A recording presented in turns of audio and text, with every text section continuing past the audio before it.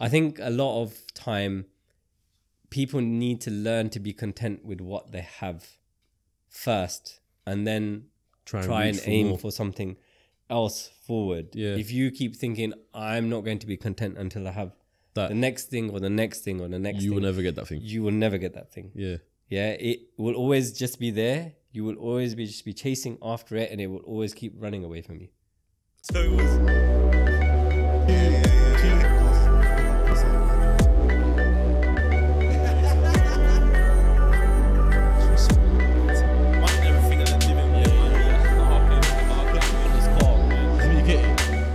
What is going on, guys? Welcome back to CEOCAST. I'm your host, Raheem, and today I'm back doing another podcast with someone I'd like to call a friend of CEOCAST, a supporter, and he's been on the podcast before.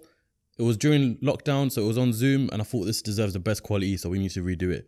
And with that being said, I'm with Imran Arshad from Evolve Automotive, Eventury 660, the best entrepreneur that is inspiration basically. So thank you, bro. How you doing, Imran? Yeah, very well, and thanks for having me back on. I know when we did the original podcast, it was under lockdown and a bit extreme situation, so it was all a bit weird. To be fair, I should have been patient with that podcast because I wanted to meet you, and I think I was just in a bit of a rush at the time. And now that I look back at it, I don't know why, but I didn't seem fully confident. I don't know why I felt like nervous on the podcast or something. Okay. So yeah, I thought it was only right to do a part 2 really. But with that being said, for the people who haven't seen that one necessarily, what is it that you do? So I'm, as you said, an entrepreneur. I don't like using that word myself, but I've got 4 brands now or businesses that relate to the aftermarket in automotive. Yeah. So I've got Evolve Automotive, which is a tuning company, more or less specializing in BMWs, but we do other stuff. Then we've got Eventury, which is a carbon fiber intake manufacturer, and 660, which is the wheels that you see behind us. Yeah. And then we're just starting a new brand, which is called Evero, and that's for carbon fiber body kits. And we're going to launch that in a couple of months. Okay, wicked. So for people who are watching this and they want to know more about business and not necessarily car guys, what is a carbon fiber intake? What are carbon fiber parts of the car? What do they do?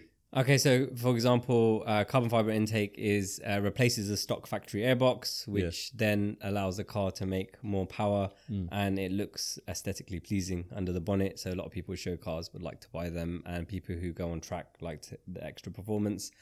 In terms of carbon fiber aero body kits I'm talking about, they are initially going to be just for aesthetics. So it's just like putting front splitter, rear spoiler, rear diffuser on your car. Yeah. But for EV cars that are getting very popular now, we are going to design a range of parts that actually make the car more aerodynamic, which then increase the range. So something like a Tesla. Yep, that's why we have a Tesla. Okay, that makes sense now. Yeah.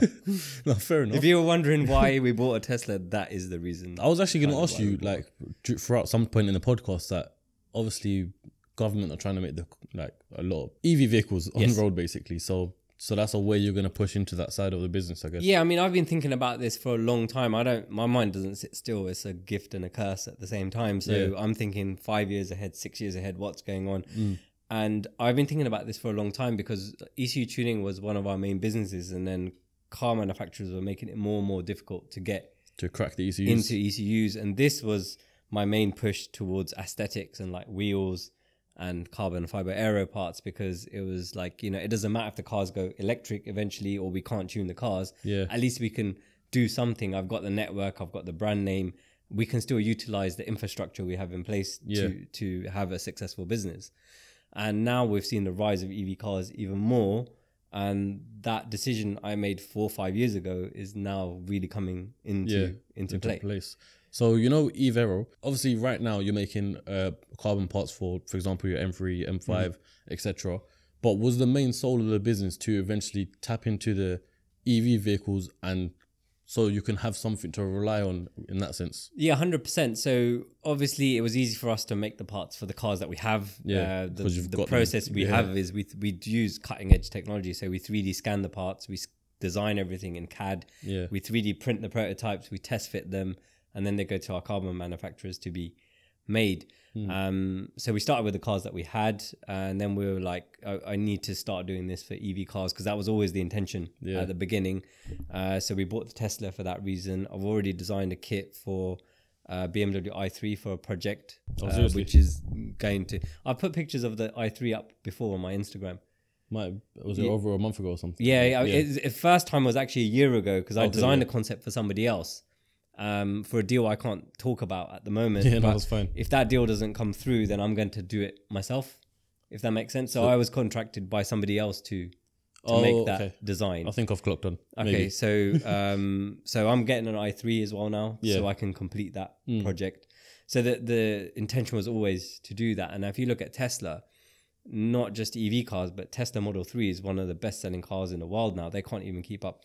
I think because it's a decent price for an EV car, isn't it? What is it, 35 grand plus VAT or something? You know, and it does everything pretty well. I mean, it doesn't make a noise, but it's fast. The Model S and the Model, is it Y or X? The SUV one. Yeah, SUV. Yeah, almost 100 rand, aren't they? very expensive. Yeah. So for that to come in that price range, it's literally taking a market of a 3 Series. Yeah, I mean, just to give you an example, my business partner Bilal is a petrol head. He loves cars. He loves M cars. We have, we share ownership of a lot of cars, and he drives his Tesla. And he doesn't really care about anything else anymore. It's like we tried to get him to drive the car somewhere. It's like reluctantly would pick up the keys. Like, it does everything so well. Yeah, you gave me the tour earlier, and you were pointing me out Bilal's cars and saying, "Yep, he's driven that once, driven that twice, that one none." Yeah. So I think that's really interesting. That's a great way to start the podcast, to be fair. But in the previous podcast, we did mention how it all started. Let's just give a brief, not the whole thing, but just a briefing, of how it started. So I've got a law degree, and then after I finished my law degree, I wanted to try something different. So I went into commercial sales. After a couple of years, I decided to go and do my LPC, which is my legal practice course, because you have to do it within 7 years of doing the degree. I thought, just in case I want to become a lawyer, I might as well just do it. Go and do it. And then after I finished my LPC, I worked for the Legal Regulation Authority for a couple of years. And while I was there, I started to do some kind of online sales for car parts. Yeah. So I had a Z3M Coupe at the time, and I was developing some parts with other companies. And I got into that community. They started buying parts off me. And after a while, I thought I can make like a business out of this. The revenue kind of got to a point where I had to make that jump. I was very comfortable with the salary I was on, but then that was building up. And when you have a side hustle, it gets to a point where you have to make that jump. You can either choose between you want to stay where you are or go take that full time. Basically. And that's a very difficult jump to make. And that's where most people will fall down, because you have to forego the guaranteed salary every month and get a little bit uncomfortable. It's a risk, isn't it? It's a massive risk. Big risk. But as they say, no risk, no reward, right? That's what business is. Yeah. So I took that risk for 3-4 years. I didn't really get paid properly, but eventually it paid off. And then that's where Evolve grew out of. That got to a really good level. And then Venturi came about because Bilal approached me and said, I've got something revolutionary for intakes. No one's tried it before. Can I try it out on your car? And I've known Bilal for ages through the car community essentially. So he came, we tested a product out on my E60 M5 at that time. That was 2013, I think. And I was blown away with the way the product was working. And I said, look, we need to do something with this. So we essentially set up Venturi together, because he has the technical skills and he recognized the fact that I was very good at sales and marketing, and I already had kind of a dealer network set up. So it slotted in very well. And then with the wheel 660, again, my business partner Taran for that, I'd been in the wheel game for ages, and he approached me and said, I want to do something together. Which are displayed behind. Yeah, which are the ones you see behind me. So again, all of our demo cars obviously run those wheels as well, apart from the E39, because that's on BBS LMs from back in the day. So you don't want to take them off. I don't want to take them off. I leave them on there. That kind of is of that time period. And then Ivero has started now with me and Bilal again, because we're using the same infrastructure, like same employees, same processes, same carbon fiber suppliers. It's just making a different shaped product, isn't it? Yeah, but Bilal's not designing that, so he designs all of our intakes. And he's full time on that, and the aero stuff requires a slightly different skill set. So the way it works with that is I will sketch the initial ideas, and I work with a 3D designer. And then we get the designs where we want them. And then we do the same process we do for Venturi. So we 3D scan, we prototype, we test fit. And then when we're happy, we say, okay, we'll push the button on it. So with the Aero, does it the ones you design, are they actually better performing for the aero? No, so initially what we're doing is we're making them downforce neutral. So we do actually put them through a simulation and make sure they're not negatively affecting it. What does that mean? So it's not causing drag. Okay. So what we want it to be is we want it to have hardly any effect for the aesthetic parts. We want to put it on and not have cause drag where it actually... Just a neutral behavior. Yeah, neutral behavior to keep it similar to what it is standard. If there is a need or a demand for it, we will make parts that do actually produce downforce because we can do that. But at the moment, we're doing it purely for aesthetics initially. And then we're doing it for EV cars to improve the drag. So therefore, they have more range. Yeah. And what you're talking about is more like for race cars where you want them to go around the track and, and actually have more downforce and grip while they're going around the track. There are lots of other people doing that, and that's more race orientated. We want to go for more of a mass market. Yeah, and like that's why we're going that way. But we can and are capable of doing that way. So it's a business choice that we've taken. I mean, I like functional stuff, but I've actually gone the other way because that's where I see the business growing. No, but you know what? There's two sides of it. You can make your car really fast, which Evolve does, and then you can also make it really look really good, which the Aero does. Yep. Yeah. So I guess that's really good what you've done. But you know what? I want to ask this question, but I hope you don't mind me asking you. How do we, I say we, I mean you and Bilal and, you know, Taryn, how do you make a company go from nothing to something like this? Your unit, I'll get some shots of it 100%.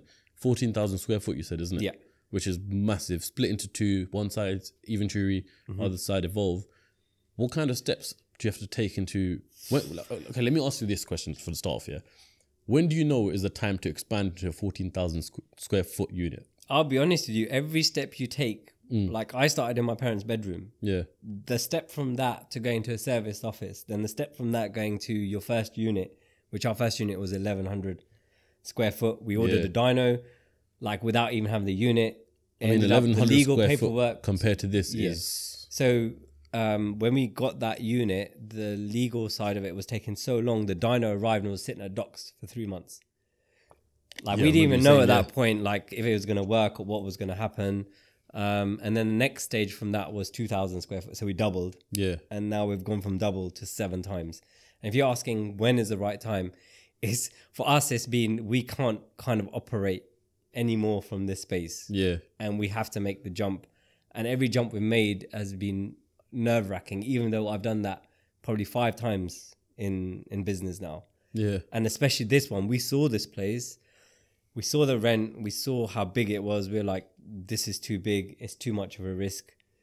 Then we couldn't find anything. Then me and Bilal had a talk and we were like, we just have to do it. We just have to do it. Yeah. And literally it was just a leap of faith. So how do you, so like you said, it was a big risk and, you know, it's a big expense and stuff like that. But what you explained to me off camera earlier is it's basically made the business pick up in every section. Yeah, so I spoke to the way, you know, you have to, there's people that are more experienced than you. And what I did was, I've been in business for 13 years, right? Yeah. But there's people more experienced than me. So I go talk to those people who are doing even bigger things than I am, who have been around longer than me. Yeah. And I explained the situation. Every single one of them said, you just have to do it. It's just those what are you words, worried about? Yeah. They all said you have to do it and you watch what happens. When you move into this space, when you see how much space you have, things will happen, and they weren't wrong. And this comes down to experience, right? I've had that experience before, but because this jump was so much bigger than I had ever done before, I needed that kind of reassurance from people. And even me, when I'm experienced and people come to me for advice, I still go to other people for advice, and I always will, because I don't know everything and I never will. And I think from experience, that's what you learn. It doesn't matter how much you know. You don't know everything, and there's always people that know more than you, who are more experienced than you, that can help and guide you. And I still have people around me that are even bigger than I am, that have been doing it longer than me, that I respect them, and I will go to them for advice. So here's a question. How did you get into the same room? How did you network with those people who know more or more experience and stuff like that? That's an interesting question, because I just have that kind of personality. I'm kind of talkative. I get on with people. The amount of people I've now met within this industry is crazy. It's the products we make, and then the people we sell to, and then who they're linked with, and it's literally just about, if you see my Instagram, I travel when I can. I travel a lot, not right now, but that's to meet our distributors, to have face-to-face contact with them, because everyone relies on online and everything now, but you cannot beat, for me, having that personal interaction. So all of our big distributors will go and meet them at least once in their own country. Yeah. And then a lot of the time we will then see them at trade shows like Tokyo Auto Salon, SEMA, Essen Motor Show. So some of them I'll end up seeing like 4 times and going out and having a meal with them. Yeah. And when you say getting in the same room, it's just happened organically. I've never like tried to force it, but now it's got to a point where if I want to get into somebody, I'll think who might know them out of my network. Yeah. And I'll just who can open that I'll door? just WhatsApp like people on my phone that I know. Yeah. And it's amazing that I can like WhatsApp somebody and I say, do you know this guy? And they're like, yeah, it's my mate. Yeah. And I said, can you do an intro? And then they just say, yeah, fine. Then they email us via intro us, and that's it. Yeah. And that's it. Having a network is so important because it makes things so much easier, and you're not having to knock a door down. The door basically just gets opened for you. That, it's funny you say that, because that same technique that you basically said is the exact same thing I use to get guests on the podcast, whether it may be people like Ricky, people like Liam, people like whoever comes on a podcast, is because sometimes, half the times I've DM'd them myself, or I know someone who knows them, and it just gets the ball rolling like that. So that's quite interesting. And do you know what? Going back to what we were saying about the unit, it's funny now because it doesn't seem too long ago that you got this unit. I remember it feels like exactly. It's been a year ago. Look at what we're having to build already and make it even bigger. I mean, it was a year ago you uploaded the video where you got the new unit. Yeah, it was empty. Yeah. And now I'll once again get some shots of it, but it is packed in every corner, and you're having to build another floor. So, do you think you're going to move out anytime soon, or what do you think? Yeah, we're going to need to. I mean, the only other expansion we can have is to build a mezzanine over the Evolve workshop area. Yeah. But we really want side here. Yeah, over this side here. Yeah. But we really want to do a design and build to actually have our own yeah. building. So ideally we need a bit of land where we can build our design and build to make it like a proper showroom, make it how we want it. Yeah. And then have more space to expand from there. Yeah. So yeah, I don't think this place will last us another 2-3 years. Is that the next step after this? That's the next step. That was meant to be the step this time, but just couldn't make it happen. Why is that? Couldn't find the land, couldn't find people to do the design and build. It's just like very difficult. Because ideally you want to keep it in Luton, isn't it? Yeah, because all the staff are from here. So, we employ, between the two companies, we employ probably around 20 staff now. Yeah. Everyone's local. Some of them come like on bikes, scooters and stuff. So we can't really shift out, because then how do they get to work? Yeah, it becomes exactly, difficult. yeah. And then like recruiting people is one of the most difficult things about a business. And like if you have a good team of people, you can't replace them. So it becomes difficult. Yeah, no, I can imagine. And to be fair, you never really think about these things when you're watching your YouTube videos or you're looking at Instagram of how much staff you have here. Yeah. I mean, when you said 20, even in the production booth alone, area, it's 10 there. Yeah. And do you know what I mean? It's just like there's a lot that goes into this business, and that's why I wanted to do this podcast, because the last one we done was all about how it started. Yeah. Now it's kind of different of going behind the scenes and how you've got to where you're at now. So what's the next step for all 4 brands and businesses? Next step is to use all of these brands and businesses have been building up to one thing, and that's essentially to create our own cars. Oh, seriously? So you basically, want to do like that? yeah. So if we have like an Evolve X5, for example, just take that as an example, and it has Evero parts on it, and it has wheels on it, and it has like MSS suspension, and all these brands that we work with. But then they're our brands. Yeah. So then everything is extremely cheap to us. Yeah. Because we're getting it at a manufacturer rate. Yeah. And then we can build like literally branded cars, and that's the next step for me. So something like what's that BMW one called? The B7s and the Alpina. Yeah. Yeah, Alpina is more of a manufacturer, but initially we will start just by putting out the cars. So you can buy a brand new car with all our parts on it at a really good rate, because maybe we get a good discount on the car, and then we get all the parts at a discount to make it really attractive. More like what I guess Urban do for Range Rover. It's a rebrand of the original manufacturer, which is quite sick. So would you do that for all brands or specify? Initially, we would start with BMW because that, that's what you know best. I just know best, right? So everything for me, BMW is always my test bed for everything, because we have very good penetration to the market in terms of like dealers and resellers, and also marketing, because our marketing on YouTube is very kind of BMW based, because that's what the cars we have. And leading on to that, is that how the BMW contract with Park Lane came about? So they noticed us on social media, on LinkedIn. So LinkedIn is very underrated social media platform because people don't use it properly. But if you want to do stuff at a higher level, that's where all the directors are, right? They're not on Instagram. Well, I am, but in that generally, because I have to be on Instagram for my social media marketing. Yeah. So they noticed us on LinkedIn, noticed us on YouTube, and noticed the content that we're putting out. And the managing director from BMW Park Lane got in contact with us and asked us to do content for them, essentially. So I do content that goes onto their YouTube channel. Yeah. I borrow their cars to do content on our channel. I also refer customers to them as well. So it works really well. For someone who wants to, for example, make their own wheels or any sort of brand, in your experience, what's the like process behind it? You could, like, from the idea to, for me, or for someone who's not in the industry, because that's two very different things. Someone who's not in the industry. Someone like who's not in the industry, it's difficult. Like I say, I mean, you'd have to find, like, if you have no experience of doing this, then you obviously have to, number one, sort your branding out. So you've got a nice brand.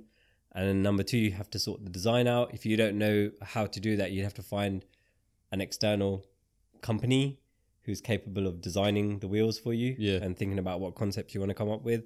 And then you'd have to find the person to manufacture it. There's lots of manufacturers out there. Then you'd have to find the right person to manufacture the wheel for you. Then you'd have to market it. And get it into get it into people who can resell it for you, or trust that you're producing a good product. Yeah, I mean, you made it sound easy, but probably a lot harder than that. Well, it's easy for someone like me because I've been in the industry for ages, so I know who makes good stuff. I know people who can, like, as I said, I can sketch the designs, but now I need them made into 3D. It's easy to do it, and I think anyone would be able to produce a wheel design, but then selling it's a different. So you design these wheels, yeah? Not all of them. So some I designed, some my business partner designed. So we split them between us. So from the actual, I'm guessing you sketch it on paper. Yeah. So then from that, how soon can you receive the actual alloy? 5 weeks. 6 Seriously? weeks. Yeah. That's it? That's the quickest. Yeah. Like, say for example, I sketch a design and then I go to a 3D artist, and then because I've been working with a 3D artist for quite a while, when I sketch something, they kind of already know what I want. Yeah. Does that make sense? Because we've been through that whole back and forward. You need to change this. You need to do that. Yeah. And most of the time, they'll get it in one go. They'll understand my vision because we've worked so well together, and they'll say, okay, this is, and then maybe I make 1 or 2 tweaks. From sketch to 3D design process, if everything's going smoothly, that can take like 1 week. Yeah, maybe 2. Just depends on how busy everyone is and how many back and forwards there are. And then once it goes to the company who's machining the wheels, because these are all forged wheels, so they're machined out of a single block of billet. Yeah. So for people who don't know what forged mean, that's so it's machined out of a single piece. There's no welding or anything like that. So that's why they're so strong, light, and expensive. So what most people are used to is cast wheels. Yeah. And that's melted metal into poured into a cast. Okay. Yeah. So that's not as strong, not as light.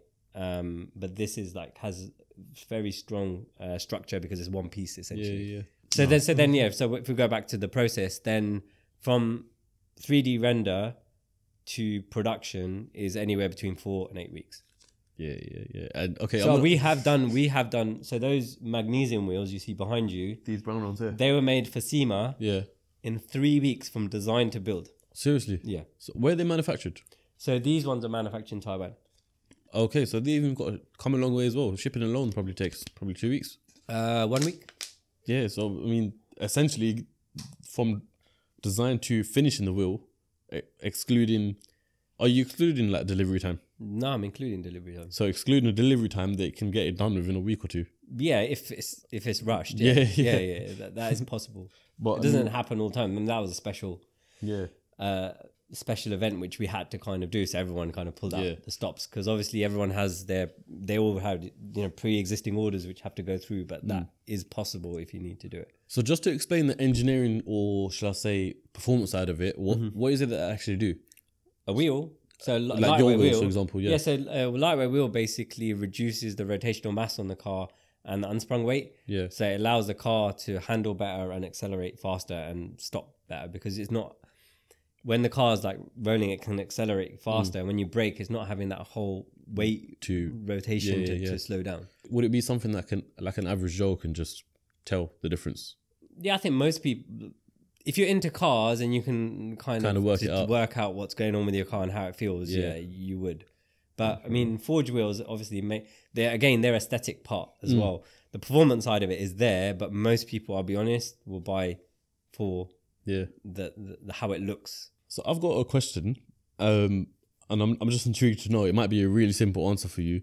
I just want to know, what was your decision for buying the Cooper? What's it GP3? GP3, yeah. Because I mean, that's a complete opposite car from everything that you got. I mean, it's performance orientated, but I've always had a Mini.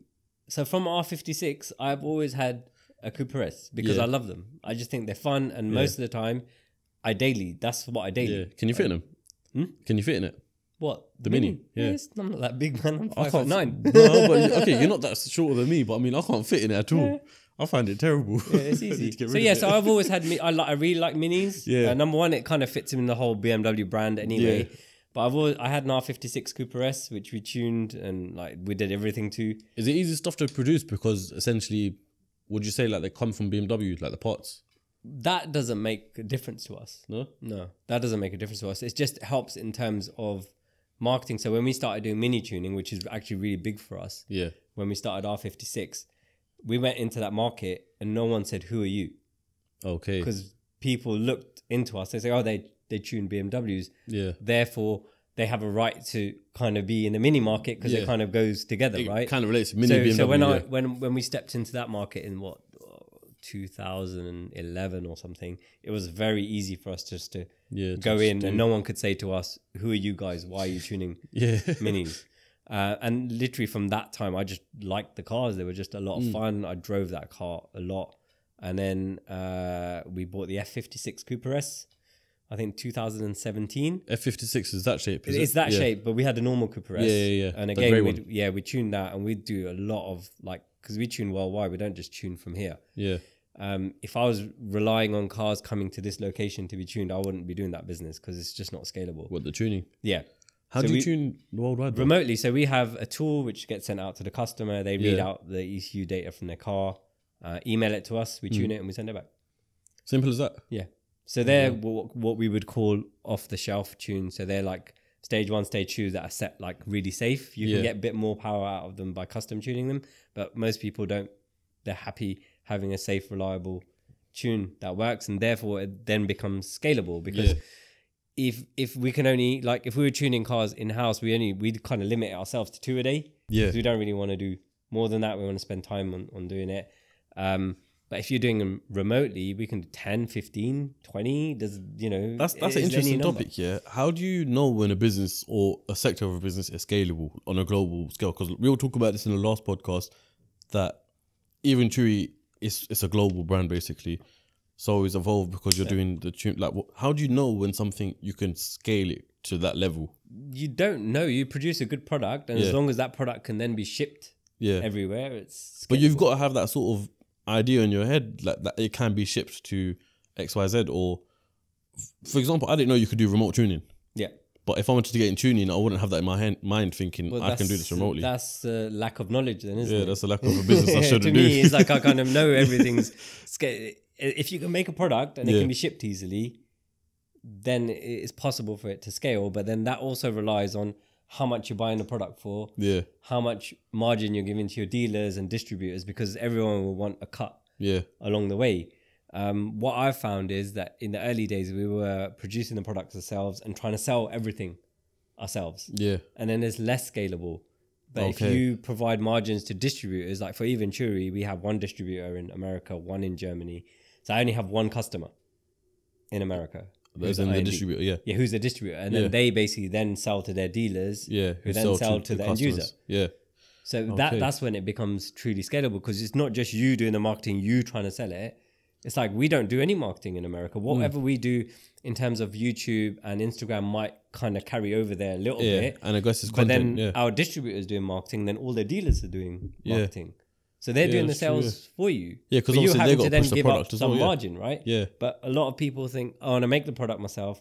I want to sell it directly. I want to take all the margin. Yeah. Which is fine. You get all the margin, but then how's your volume? Exactly, yeah. Just gonna say that you're gonna sell less. Yeah. But then in your case, because I guess the margins are smaller, but because you're selling a lot more, it weighs out, doesn't it? Yeah, of course it does. Because I've seen this and I've been through that process. And then once you see like the volume coming in, like you can't compete on the margin anymore. It's like, it's much better.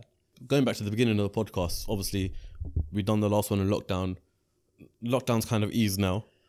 Businesses, would you say business is picking up a lot more now? Business did not stop for us. Even throughout lockdown. I remember you saying that in lockdown. Absolutely crazy. I think I've had this conversation with other people who have similar business to us. And the only thing I can put it down to is people were furloughed. They actually have more money, especially our clientele.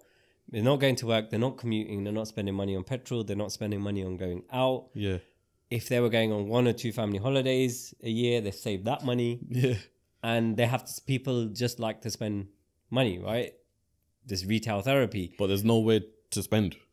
But then they were buying car parts that they could either fit themselves or go to their friends to fit, or like, especially with the tuning, they can do it themselves. It's designed as a DIY thing. So like world over, it was just absolutely insane. I think we had probably 3 of our best months we've ever had in our history during the last 3 months. That's amazing to hear, because every other business I've spoken to has impacted them, they've closed down something, but it's impacted them in a negative way. But for you, it's the complete opposite, isn't it? Like, so far, it's been absolutely positive. But I think that it comes down to having good product, good marketing, good customer service. Like everything is in place to be good. And then because we are scalable and we have distributors across the whole world, we've kind of been insulated from every country, if that makes sense. So like we sell a lot to China. Okay, China went into lockdown right at the beginning, 6 weeks. They came out of it 6 weeks. They were done. Yeah.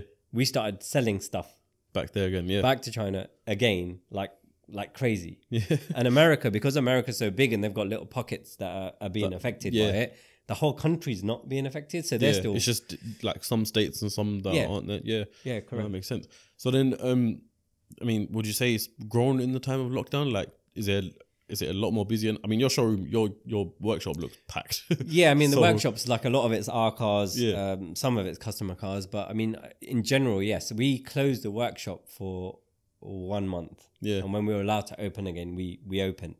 But the decision to close wasn't because of necessarily of COVID or we had to close. We weren't the type of business that had to close for the workshop side of things. It was more of a personal and a business ethical decision, because we didn't want to put our employees into harm's way. Let's switch the topic into a statement, yeah? So if you follow Living Life Fast, Ricky, you know that he's getting a 1,000 brake M5, and so are you. Yeah, and I believe, is it the first in the UK or first in Europe? First 2, should I say? First, definitely in the UK. Europe, I'm not 100% sure of. What does that mean for you? What does that mean for Volve? I'll be honest, it doesn't really... It's kind of expected now. I don't know. It doesn't mean much. I don't mean that in a bad way, but it's like kind of...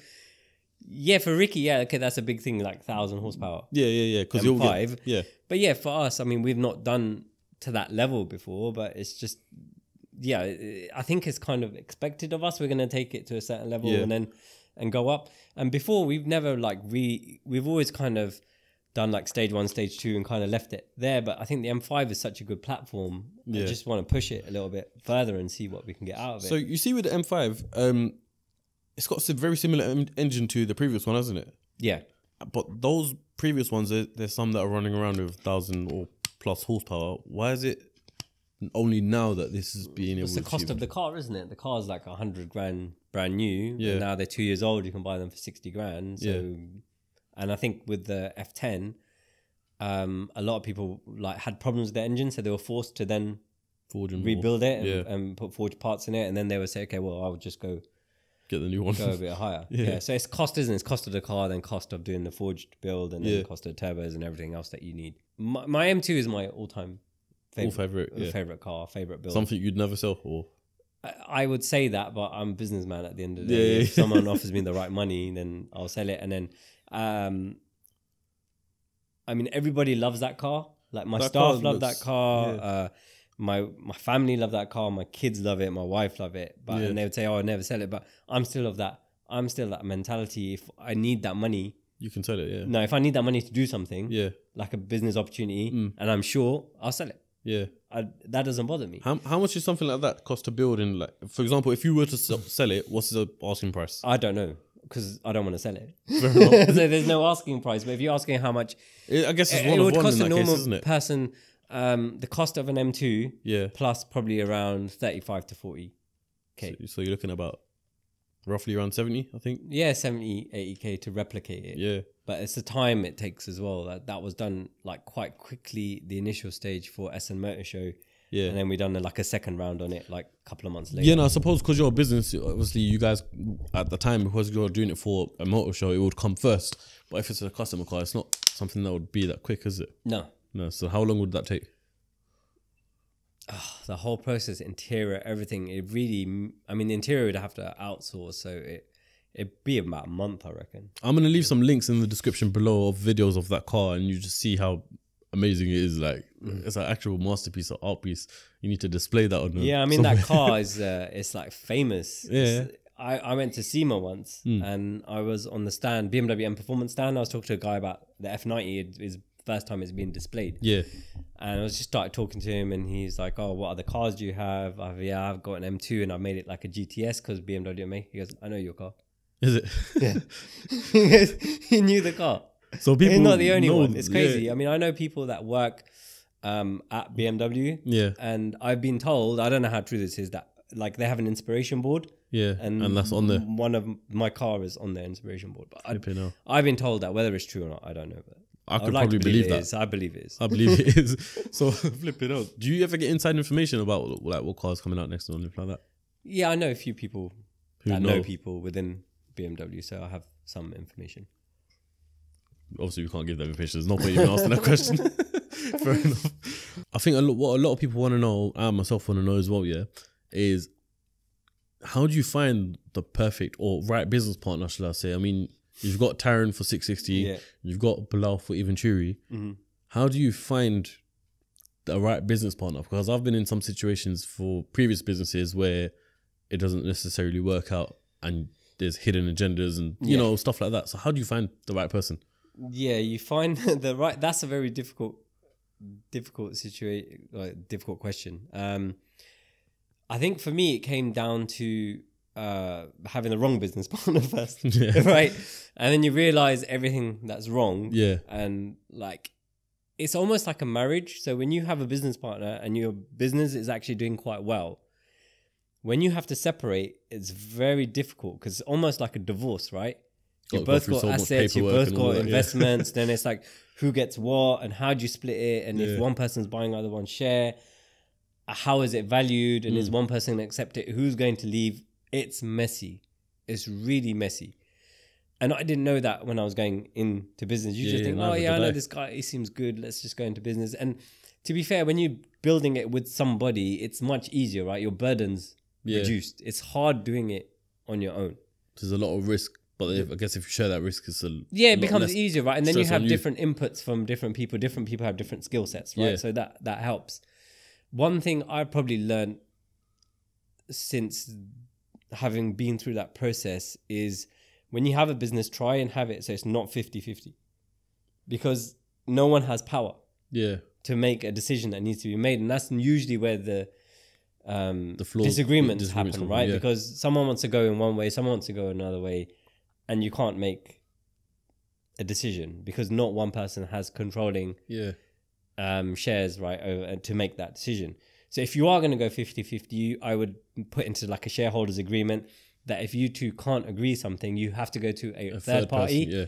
who both of you will listen to. Maybe it's your accountant, maybe whoever it is. And that has to be binding, right? Like you've signed that document. Right? It's okay. I think this. He thinks this.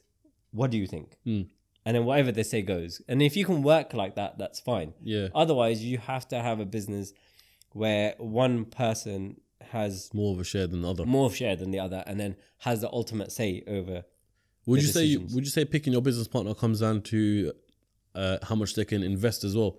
Like I had this conversation with one of my friends, and he was saying, "Yeah, find a business partner who can invest heavily into you." And I replied, and we were having a debate about this. I replied saying, "For me, it's not about the finances; it's about the skill set, what they can actually bring to the table." Yeah, I would agree with you because like a lot of people could have money to invest, But but they ain't they got a might clue. not necessarily be the correct business partner for Yeah. you, or they have stupid expectations because they don't understand the business that you're going into. Yeah. So I would always pick somebody who has a skill set rather than the money. But if you need the money, then that person needs to be, I guess, a silent partner if they don't understand. If that's the way you want to do it, then that's fine.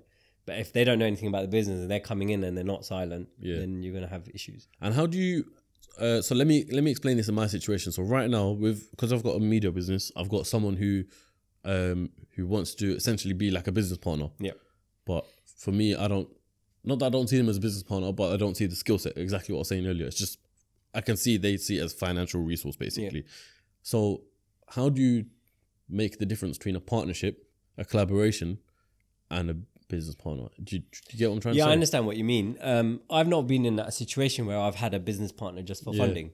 All of my businesses have been true collaborations where two people are able to bring in two different types of skill sets, two different networks, their own money into the business, and being able to flourish that way. I'm not so far been in a position where we've needed to have a business partner just for that. the money, but I can understand how that situation would arise. Well done, yeah. I think it just comes down to, again, just everyone being clear about what their intentions are, what they expect. What is it going to get you? Is it going to get you to a level where you can't get to yourself in a year, 2 years, and then you're essentially sacrificing time for the share, right? And then you have to think, okay, if this is going to take me 5 years, or I can't get to that stage because what they bring into the table allows me to do so much stuff. That's for you to have a look at the specifics of that and make a decision from there. Bloody hell.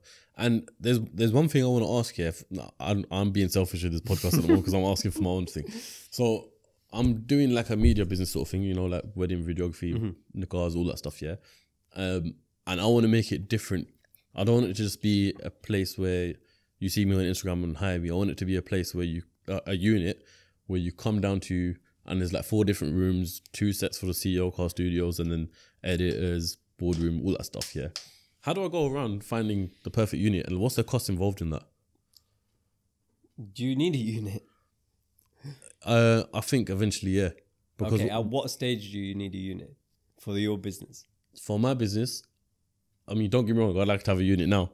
I think, but obviously it's got to make sense financially. But it's for me, it's more so giving the experience to the customer. So same way you'd have customers come down for Evolve, and that they can sit down here, wait for the cars to be done or something. I kind of want that to be done, where they can come to the place, they can take photos in the photo booth, or even if we're doing podcasts, you can come down there where it's a proper setup, proper studio, have a cinema room where once I've done the wedding film, they've got a TV size of the whole wall basically. Yeah.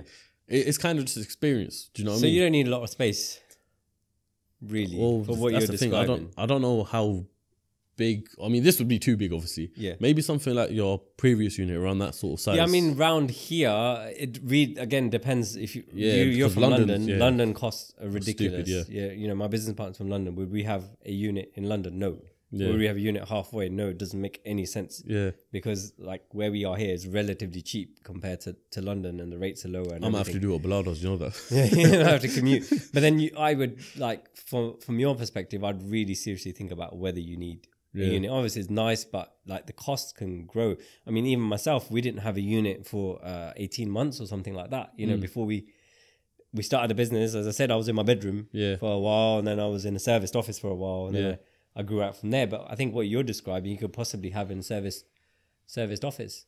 So But it then keeps you flexible, because once you come into a unit and you have to sign a contract lease for 5-6 years, you know, you're locked into that. But what, obviously not buying the unit, but a rental. Yeah, even rental. I'm talking about. You're still locked into that lease, aren't you? For a certain number. But then service office, you can't. I mean, customize it how you'd want it. You can't put a partition in the middle or anything like that, could you? You'd have to. I mean, if you have one with a big space, you might be able to do something with it. I'm just giving you advice as a friend. It's like you don't need to have a unit. Yeah, no. Straight away, and then your overheads are crazy. You really, I would build up the business and actually have the income ready first before you make that. Yeah, no, inshallah, that's the plan anyway. Like, so how do you do it with marketing then? As in.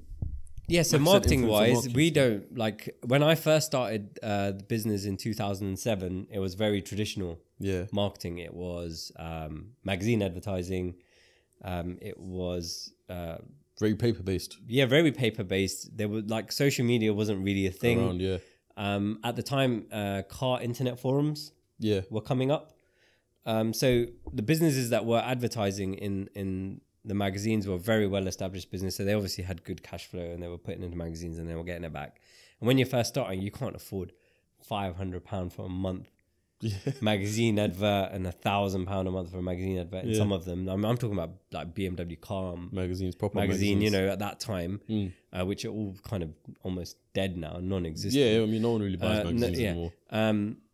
So we started on internet forums before people started like really cottoning on that's where everything was happening. And you know, it was more community based and it was like cheap to advertise on there and you'd get a lot of customers. It was a very good way of building up quick business.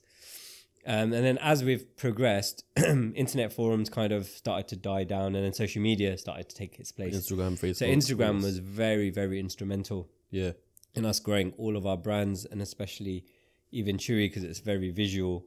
I think we went from 2014 to now. I think we've got 52,000 subs, like completely on YouTube. Or no, on Instagram, 52,000 followers. Oh yeah, completely organically. Yeah. Like not paid for, nothing. Really good like interaction rates, engagement stuff. Yeah. And that helped us grow that brand worldwide because you get people everywhere using Instagram, Thailand, China, you name it. You know, everyone around the world using it. People using it everywhere, so they're picking it up. And then after Instagram for us came, Facebook was very good at the beginning when you didn't have to pay for it, and engagement was really wide. And then they started to do ads. The ads still work, but you have to be very clever with how you do them. And then we moved like a lot of it to YouTube. So there came a point where I essentially stopped doing magazine adverts, stopped doing forum advertising, and I put all of that money into media production, which is now what you see on our YouTube channel. Yeah. So I took that step to have a full-time media. And that's when you hired Matt. Production. And I think we're the first people in the UK to do that. Yeah. And then we put all of that into content marketing on YouTube. And so we seriously started using YouTube channel probably 2 and a bit years ago, maybe. So initially I was contracting Matt. Yeah. So this is how I like to work. Him, I like to try things like on a non-formal basis first. And then see how it goes and then say, okay. So with Matt, it was like, okay, I'll pay him per video, see how it goes. The video started to do well. And then it got to the point where I need to employ this guy full time. And I just need to take that, again, risk and just do it full-time content, try and do 2 videos a week, which is what we try and do unless... Like the weather lets us down a lot. It sounds funny, but it's... Would you say that's one of the best decisions you made? 100%, because I think we discussed it in the last podcast, but I mean, not only the amount of business that has grown out of it, but the collaboration opportunities that have come from it are amazing because people notice you on there. Everywhere. You know, and then it's quite funny because people see you on YouTube and they're like, oh, you're new. And like, no, not. We're not new. And then they start looking into, you guys have been around for ages. Because we were getting a lot of comments like that initially on our videos saying, oh, who are you guys? You're new to this game. Yeah. And then like, they've obviously gone away, looked at how long we've been around. They're like, oh, sorry, I just found stuff from 2007. So you guys have been around for a while. I think there's not a lot of places that are doing the YouTube in terms of automotive anyway. Like, not in this country. Not that I can immediately. In America, it's big. I mean, you got like RDB. There's loads of places in America. Yeah. But I think that's very. They got a much bigger car community than us. Yeah, it's huge. Way bigger. I mean, I go to LA every year, and the car community there is massive. And if we look at where we sell a lot of our product, it's in LA. Yeah, it's California. Like the weather's nice all the time. Big car community, lots of money. So it's like kind of the perfect. Do you get to see like where the end consumer is? Because obviously, like you said, your customer is the distributor. Yeah. But then, do they give you the information of who's actually got it in terms of the end? Well, we see it on Instagram. People tag us. Oh, fair enough. So I see on Instagram people tag us all the time. Like they put the product on the car and they share stories and all that kind of stuff. Bloody hell. So yeah, and going back to the content marketing, that's probably for us where it's at. It's in between social media marketing, content marketing, because we have a lot of stuff going on. So for us, it's just like, let's capture it in an interesting way and put it up, and organically it gets views and people see it, and I guess they feel like there's more of a connection because they see how everything's done and how we're working on stuff. Yeah. So they feel a bit more connected than just taking it to a random place where, okay, it's got a good name and they've been around, but we're not familiar. Here, you see the people working on your car. You see where your car's going to go. You see everything. You see everything on camera. So I think that builds a bit of... Because not only are you going to make the content, but obviously they're going to make the content as well. For example, Ricky's M5. Yeah. Is that part of the... like? So that comes into the whole, like, that's a collaboration, isn't it, between us and Ricky. Yeah. We've been working with him since he was, like, his channel wasn't that big. When he had his, I think he came to E92. Yeah, that's it, the black one, so he had his E92, and, like, it's worked really well for us. His viewership, a lot of people will think it doesn't match our customer base, but it does. Like, a lot of our customers watch his stuff and like it. I mean, some people might think it's polarizing, and they might not, but for us, I know that when we do stuff with him, we see what it brings, and the same for Joe Achilles as well. I mean, he's been doing some stuff with us recently, and so that's the other aspect of it. So you got social media, you got content, and then you've got influencer marketing. So for example, the influencer marketing with the builds that goes on, how does it work? Obviously, I don't want to talk figures. That's if you're talking about a big build, people got to pay. That's not. Can't do that for free. It wouldn't be free, but then obviously it would be. What would it be at cost price or?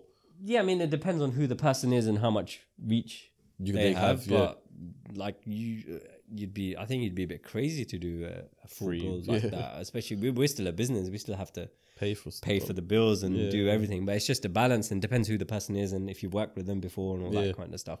But I mean, you can't ignore influencer marketing. No, it's a thing now. It's massive. I mean, depending on how big the person is, you might get a bit of a discount. Yeah. And if you're talking about free, that person has to have a huge reach and it has to be relevant. Yeah. There's no good somebody having 1.3 million. But they're in a whole different sector. Just because they've got 1.3 million and they're like in fashion, realistically, it doesn't really mean anything to me. It's like, what is their car content like? Yeah.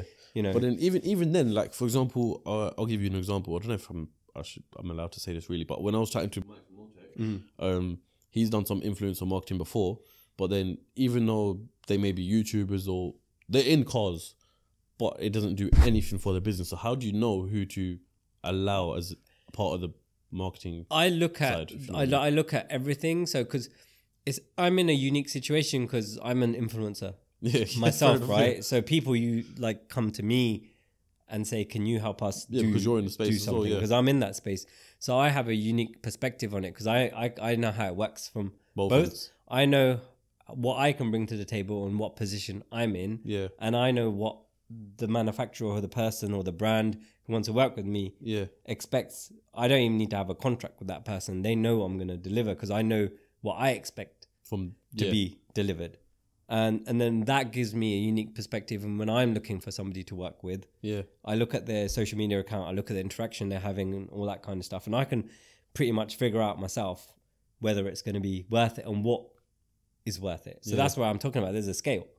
There's a scale of getting some discount, and then there's a scale of getting like free, but that free is very minimal. Very, very, very small. Yeah. Fair enough. I mean, we get emails and like DMs and stuff all the time from people. I've got a big Instagram account and like do some free stuff. Yeah, it happens all the time.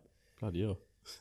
That's mad. Like, people have the balls to ask that, really. Yeah, they do, yeah. I mean, they do. So it depends. And it's getting to the point where we get so many emails and messages like that. It's just like, I'm going to just have something on the website. Saying no, sponsorships. And then like literally have drop down and have a minimum requirement. Yeah. And if they don't meet the minimum requirement, then they're not getting the sponsorship, basically. Nothing happens. It's just a way of filtering it. So what would be your minimum requirement? For Instagram, it's usually 10,000 engaged followers. So like I can tell the difference between a 10,000 account that has engaged followers and one that's bought followers. Yeah. You could tell that, Go through a few posts and have a look at how many people are commenting and liking and all that kind of stuff. That makes sense. You can soon see. Yeah, I mean, I've had people message me for a podcast, and the thing is, sometimes you don't know if they're genuine or not, because they're saying, I have all this reach, and before I even press accept, obviously, I'm reading it, and then I go on their account and look at it, cool, you've got 500,000 followers, but why have you only got 500 likes on that post, 3 comments? Like, this doesn't make sense. Yeah, then those numbers how are you match verified? up, then you know. Then I was just like, forget you. You're done. I don't know what it is. Do you know what I mean? It's not only that. I think your time is valuable, right? Yeah. So you have to use your time effectively. For me, the example would be when we're deciding to make a product. Yeah. Like we get asked to make like products for all types of different cars. Yeah. And I have to look at how many cars are sold. Are the people who are buying the cars going to be willing to spend the money that our products are? And we kind of make our decision based off that. And it's a similar process, right? You have to use your time effectively. If you can only do like 1 or 2 podcasts a week, you have to choose who you want to do those podcasts with. Yeah. But you're right, on the other hand, depending on who you do them with, then that will reflect on who wants to do them with you. So you do have to get picky at some point. I know. And there's no harm in that. But I don't know, it's hard, like rejecting people almost. But it's just, it happens. It happens, innit? It's life. So just before we end the podcast, what questions come in. What does success mean to you? I get asked this a lot. Success to me is waking up every morning, like even on a Monday morning, and actually wanting to get into work and having enough money to cover my basic bills. Honestly, I know like people see my Instagram and whatever and they think I'm about the cars and all that kind of stuff. It's like, they're nice, don't get me wrong. I'm happy and I'm blessed to have access to them. But for me, on a basic level, I'm happy coming into work. My family's happy with me. They're all in a nice place. Yeah. And my basic bills are getting covered. Alhamdulillah, that's all I need. Content, yeah. Yeah, I'm content. Yeah. I think a lot of time, people need to learn to be content with what they have first and then try and aim for something else forward. Yeah. If you keep thinking, I'm not going to be content until I have the next thing or the next thing or the next thing. You will never get that thing. You will never get that thing. Yeah. Yeah. It will always just be there. You will always just be chasing after it and it will always keep running away from you. So you got to appreciate what you've got in the moment. Yeah. Compared to anything else. I mean, look, I've been doing this for a long time. I've not always been in this position. I've started from nothing and I've struggled for many years. So I'm blessed now that I have all this stuff. But that contentment thing has always been there with me right from the beginning. Yeah. I can't say I'm any happier now than I was like when I started the business, honestly. It's like, so even like we were saying earlier in the podcast that the next step, the next goal is to have an actual, build your own unit. Yeah.